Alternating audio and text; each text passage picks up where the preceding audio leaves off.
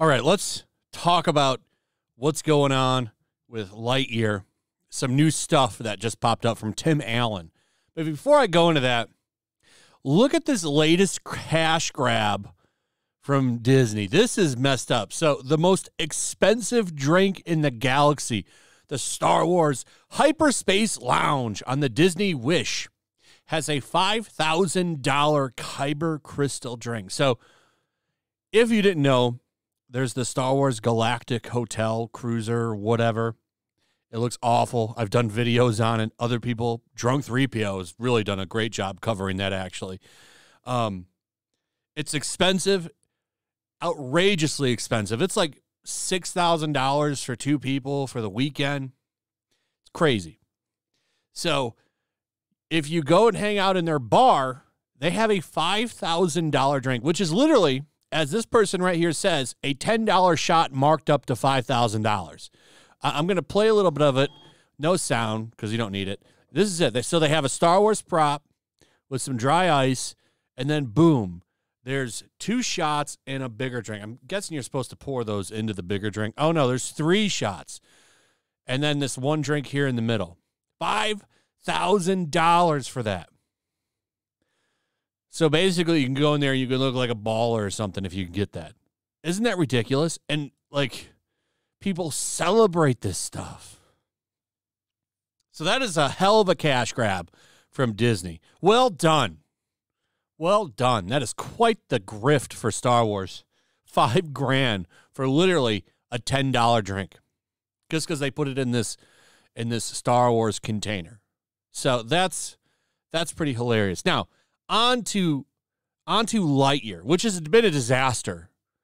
This movie is a huge flop. Disney has lost massive amounts of money on this movie, and it's hilarious to watch it crash and burn because of two reasons. This movie failed for two reasons. One, Tim Allen, not involved with the movie. There is no Buzz Lightyear without Tim Allen, in my opinion. I think a lot of people share it. Regardless, this movie would have made more money if he had been involved. I don't know if it would have made a lot more. It's tough to say, but it would have made more than $51.7 million in North America. As they put here, that's a major flop. The other reason, the plot didn't make any sense. I saw 2 or 3 trailers for that movie, and I really just did not get what's going on. And audiences were weary. What was the main thing? So I guess 3 reasons. What was the main thing you heard when this movie came out? I heard more about the 2 women that were in a relationship, and apparently that's only like a 5-second scene, than I did about the actual plot. They tried to make the movie's controversy a reason to see it, and that's not just not going to work. This is why movies like Top Gun did so well, and you're going to see that there is an audience that's hungry for a family-friendly kids movie when this Minions Rise of Gru comes out. This movie is going to make a shitload of money. They're projecting $150 million, which would be pretty good for a movie like this. Just from the name alone, I know what the plot is. It's his origin story, him rising to power, and how he met the Minions. That's my guess. I'm probably pretty close to what the actual plot is, and I haven't even seen a trailer for this. Now, compare that to Lightyear, which was an effing mess. Okay, so, yeah, one of the reasons right there why, like, this flop. So this movie's going to make a bunch of money showing that families want movies. This is why Sonic the Hedgehog 2 did good. Lightyear was a flop because families are like, so why would this movie's just about 2 females, like, in a relationship? Why am I going to see this? They could have just not made a big deal about it, but because the plot's so damn confusing, or maybe it's not, I don't know. I don't know the plot to Lightyear because it's a mess, and I don't have no interest in seeing it. But Tim Allen wanted to do something different and was originally in talks to be in this movie. It has no relationship to Buzz. Tim Allen slams new Lightyear movie after the conservative star was axed from Disney film that flopped in opening weekend. Interesting stuff here. I'm not going to go through all this. I did watch this video that they're quoting. It's from it's an 8-minute video from Extra. And he says basically they just dropped him and it's a whole new team. The people that worked on this had nothing to do with the previous 4 movies. Tim Allen criticized the new Lightyear film, which saw the conservative actor replaced with Chris Evans in voicing Buzz Lightyear. Allen had previously voiced Buzz in all 4 of the original Toy Story films from 1995 to 2019 alongside Tim Allen, who voiced Cowboy Woody. He said while he was in discussions about a movie for his character, he was eventually dropped by a new team heading the project. That's the really interesting thing there. So he originally was going to be in this movie, but whoever took this over was like, nah, we're going to go in a different direction. That team should be fired. Whoever took over this project obviously has no idea what the hell they're doing and makes awful garbage. But it doesn't matter what I think, even though that would be a good business move. Like, these people that fail they fail upwards. You see it time and time again with Hollywood. It's a problem with Hollywood because you see people like the Batwoman team, right? That awful CW show. That show got canceled, but don't worry. They completely failed upward to that Gotham Knights CW show. The whole production team, from what I understand, there's the writers and everybody. They now get Gotham Knights.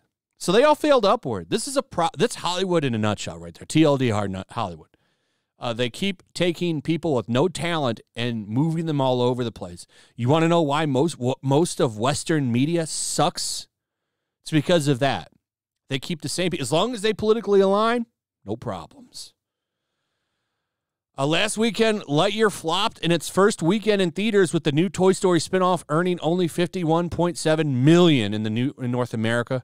And a major flop comes after the comedian Allen and his sitcom Last Man Standing canceled by network ABC in 2017, despite it being one of the most popular shows at the time. Yeah, that did happen. That was a real thing. Last Man Standing had great ratings and they canceled it. A lot of people speculate that it's because of his conservative political stance and that he does not shy away from it. But the problem, and it might just be maybe this team didn't want to work with him because he's a conservative. Now, Disney, they still work with him because, like I said in a previous video, he is on that Santa Claus Disney Plus show, which I think is about him passing the torch. So maybe that's why he's still involved. But, I mean, we'll see how much he's involved in it. I'll probably watch that because I like Tim Allen. But if it's about him passing the torch, it'll be interesting to see what the hell that project is about and what the story is there. Who is he going to pass the torch to? I'm sure she'll be a fine Santa Claus. Anyway, if you guys want to continue this discussion and have some discussions about things we can't really talk about on YouTube, I highly suggest coming over to my locals. It's a fun community that I'm trying to build. It's free to come check it out. And if you don't want to support me on YouTube because you don't want to give Susan any money, you can come over here. It's a great platform. Come check it out. I've got exclusive content over there, and we can actually have some pretty spicy conversations. So check that out. Leave a comment. Also, share this video. Make sure you're still subscribed. Subscribe if you're new. Throw a like up. Hit that notification bell. I'll see you guys on the next one. Peace. Also, if you want to help support the channel, check out my Teespring store. There's a link in the description. You can find some merchandise in there that you might want to check out. Also, make sure to follow me over on Twitch. I do watch parties, play video games over there. They're always fun. Follow me over there and come hang out. Also, make sure you subscribe to YellowFlash, my other channel. There's a link to that in the description as well. I do a lot of live streams over there that I don't do on this channel. Usually smaller and a little bit more personal. So make sure you follow me over there and sign up.